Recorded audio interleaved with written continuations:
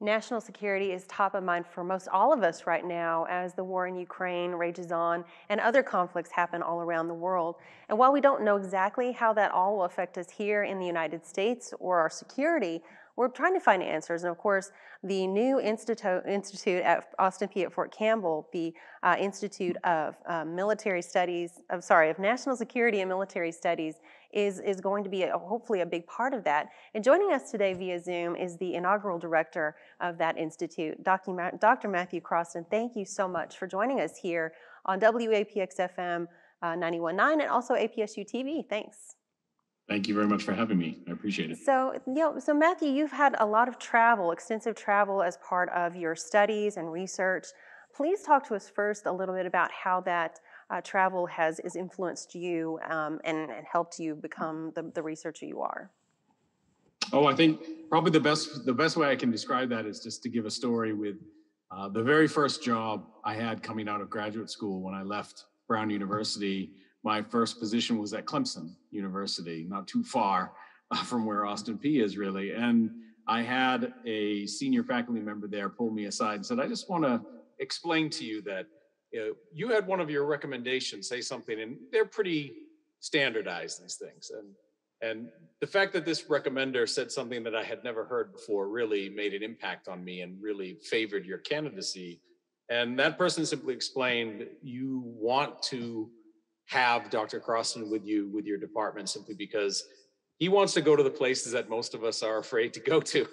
He's interested in the places that most of us would never dare go and follow up on. And I've always remembered that. I've always used that as an inspiration for my own studies, for my own research projects. And I've tried to live up to that recommendation ever since. And that's sort of really what has powered what has been a pretty fascinating and interesting career that I think has hopefully culminated now with me joining Austin P and leading the new institute. Right, and you've done extensive research, of course, as part of your travels, research on, and again, I got just a glimpse of the huge amount of work that you've done, academic journal articles on things like terrorism, deterrence, cyber security, of course, and then drones used in combat and engagement in war. How has all your research helped prepare you for this position, which of course is hugely important given the proximity and of course Fort Campbell being a large part of this? I've always lived a sort of dual life in my approach to my career, in that I've always tried to hold the highest academic standards possible, whether it be in my teaching or in my research. But I've also been extremely conscious of real world applicability, about producing things that are relevant and can impact actual policy, influence policymakers, be important for the practitioners, whether they're in the governmental, the military, or the intelligence community. Bridging those two worlds, which quite traditionally have always tended to be very separate in America and American higher education, has meant a lot to me. I think it's impacted my career in ways I can almost really not calculate.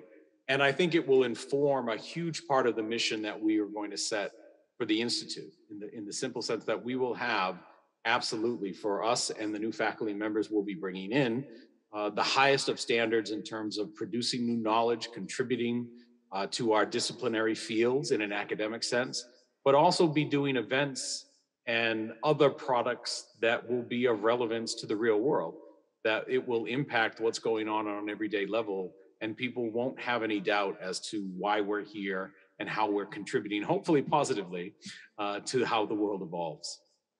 Right, and speak a little bit more to that mission. Again, that's a three-pronged mission, as you mentioned. Obviously, the educational programs for those who may be enlisted and non-enlisted, of course, and then also the community interaction, reaching out to the community too, and of course, as you mentioned, bringing in the interdisciplinary research into that factor too. So, how do those all together work to create a very unique learning center that the Institute will be? For me, it isn't even so much about how well we can fuse these together. It's really just simply about the vibrance of the place we create, right? Is that we need to have the Institute be something where anyone who hears anything about it, they instantly have certain things come to mind. Really fascinating classes, a really engaging and challenging degree program, starting with the bachelor's degree, which is already approved and beginning at Austin P. But ultimately, I see no reason why we won't ultimately evolve and grow to where we'll have probably graduate degrees as well. And then having a really active social and event calendar that everybody finds fascinating. That's one of the things I mentioned during my own interview process. I said that the funny thing is whether you consider yourself an expert or not, whether you consider yourself well-read or closely following the news, the reality is everything that we'll be doing and everything that we'll be connected to at the Institute, almost everyone in the world has an opinion on it. Whether it's counterterrorism, whether it's the Ukraine conflict, whether it's the EU, whether it's NATO, whether it's cyber warfare, the list is endless, literally infinite. That's a real challenging but inspiring responsibility to me, is to make a place that does great work, has real impact, but is also always incredibly interesting to Austin P, to Fort Campbell, to the state of Tennessee, and moving on beyond, so that we are truly recognized and seen as a global institute. Right, and I want to speak to that Global Institute in just a minute, but those who may just be tuning in to join us here at 91.9 and APSU TV, I'm Micah Terrell, and I'm with Dr. Matthew Crosston. He's the inaugural director of the APSU National Security and Military Studies Institute. And very interesting mention here, of course, as you mentioned, you were trying to set this institute apart as the state level, but obviously now we're looking global here. How do you plan to reach that vision of getting a great global reputation? One of the I want us to first and foremost maximize the unique position we have in that we have our own standalone building on post at Fort Campbell. That's a unique opportunity that I don't want us to go to waste. We have also some very generous funding and support, financial support from the state and from the university that we have to maximize and make into truly sustainable efforts and initiatives that just go on for years and years to come, and constantly producing new events and new product. Most important, though, I think, is the investment in our technologies and our pedagogical tools, most importantly, within the Institute building itself. I have a vision, and I think we're getting there. It's early yet, early days, but I have a good sense that we'll accomplish having almost what you'd consider a global newsroom within the Institute itself that will have connectivity opportunities for us, where we are literally holding events on a global scale, where maybe we're holding something for the Austin P community, but that community is going to be interacting inside of the Institute with universities from China, from Russia, from England, from governmental agencies that are in Brussels or down in South America. All those possibilities exist. Creating those collaborative networks that are on a truly global scale has been something that's always been a major part of my career, and something I really pushed hard in coming to Austin P as a way to set apart the Institute in terms of what it does and the types of activities it engages. Very interesting too, and of course a very unique position, the Institute being on a post like that. How will the Institute, obviously with the Fort Campbell divisions, many of them rapid deployment type divisions, how will the Institute work with them in support of those troops who, again, may have to leave at a moment's notice? How will that Institute support them? I think for the most part, when it comes at, and certainly in terms of educational programs, whenever you deal, and this is not unique to any one institution, but you just become very adept at understanding the real life situation of your student community when it's military students. So you just have to be willing to work with them in terms of their scheduling, in terms of their absences, in terms of whether they have to leave temporarily and then come back, or can they arrange to have opportunities abroad, where, and we intend with the Institute, obviously, the first launching of the bachelor's program, for example, will be online at first. And that's largely to help accommodate these types of issues that we're going to probably have in the very beginning. And that's just this flexibility and this adaptability to always look to accommodate students so that they don't have to quit and leave. And then maybe down the road, they'll come back, because we've seen time and again, that usually doesn't happen. You have to find ways to help them help themselves, so that they can stay without feeling like they're falling too far behind, or that they're disadvantaging themselves by, well, I'm getting deployed, but I'm going to stay with I'll stay with the program, but I'm probably not going to do well and I won't have as much time. You have to just work with us. And that's what we'll have is the spirit informing the mentor relationship in the Institute, is that as challenging as we'll be, as rigorous as we'll be, we'll also have a human face on the Institute as well. And everyone who comes to us will know it and feel it. And that's a great, I'm sure, very reassuring because, as you said, a lot of troops and their families, they just don't know, from month to Right. month. So being able to have that flexibility of doing things online is very helpful. And if you could please speak a bit more to the new degree, could you tell us a little bit about what sort of focus the degree will have, and are some of the samplings that students can look forward to when they take that course or courses? There's it's very exciting to me in the simple sense that we have a set degree program right now that we pushed through when it came to just the Higher Education Commission and things like that. But we've always accepted and we've always expected that this degree will also evolve over time, that will take into account the numerous surveys and evaluations. This will be a living, vibrant degree and not something that's just simply sort of stagnant in stone, as I like to say.